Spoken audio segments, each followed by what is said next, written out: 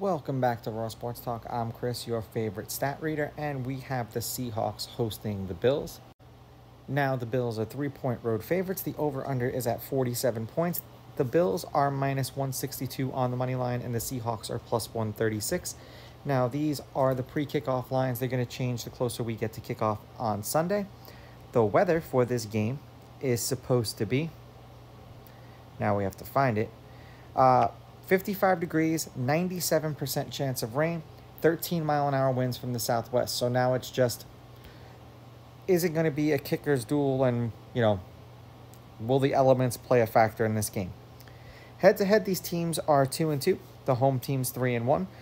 The favorite is both 3-1 against the spread and 3-1 on the money line. The over is 4-0, and the over at 47.5 or at 47 is 3-1. The last time they played each other was in 2020. The Bills won that game at home 44-34. The Bills are on a 2-game winning streak. They're 2-2 in their last 4. 45 points, 43 points, 43 points, 44 points. 10 points in a loss, 20 points in a loss, 23 points in a win, and 34 points in a win. Granted, their last 2 games were against the Jets and the Titans. When they played teams that were winning, they were losing. For the Seahawks, they're 1-3 in their last 4.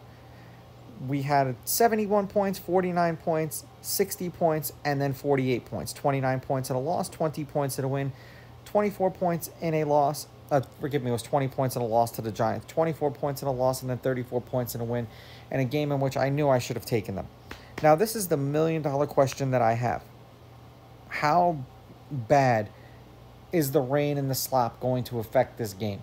Because if it's one of these really disgusting games, I don't imagine that it's going to be very high scoring. And I would imagine that you have to kind of lean with the home team. It's going to sound weird, but I'll take the Seahawks with the money line. I will take the Seahawks getting the points. And I'm going to go under. I think that if it starts raining and the ball is slippery, we're going to see some missed kicks and some fumbles and some not very good football. These are just my picks. If you disagree, please go with your gut, and please bet responsibly.